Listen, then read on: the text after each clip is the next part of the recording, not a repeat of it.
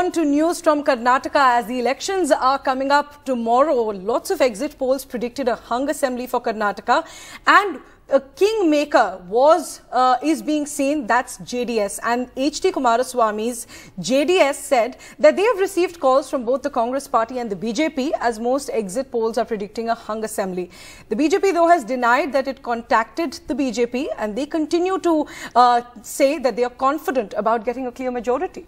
Very interestingly, Priyanshi, that just a day ahead of the counting, Mr. Kumaraswamy is in Singapore, having left Wednesday night, and a senior leader it has said that it has been decided that who they will partner with. So that is something that is crucial to be watched out for. But here's what senior leaders of the JDS and the BJP said. Listen in.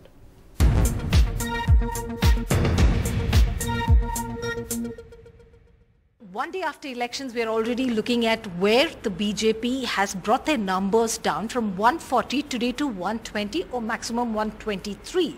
But again, there are sources, political analysts saying that number could still go down.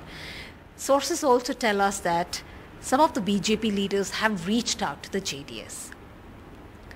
See, JDS is in a position today that both the parties would like to reach out to us, because Karnataka people wants us to keep check on both the national parties for the betterment of Karnataka. I don't think a regional party like us, which want to work for development of Karnataka, would definitely like to keep a check on both national parties. Yes, both of them has tried reaching out to us, and the decision would be taken. The decision is actually taken, and we would announce it to the public when it is right time to. हमारा booth में हम कल अंकड़ लिया रात में कौन-कौन हमारा booth में बैठा है 58,112 बूथ में भी हमारा कार्यकर्ता लोग बैठे हैं, एंड वो बातचीत किया है हमारे वोटर्स से, उससे हमको अंकड़ मिला हम 120 से ज़्यादा सीट लेंगे, ऐसा अंकड़ हमारे पास है. So are you confident that you will be able to cross that halfway mark? Yes, sure.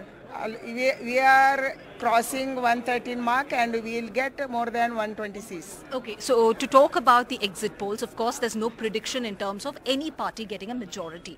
Given Karnataka's history, a situation, what do you read from the people who's not given you a mandate of full majority? What does it mean if the BJP does not get that majority? What do you understand from that? We will get majority, and we are confident about getting majority.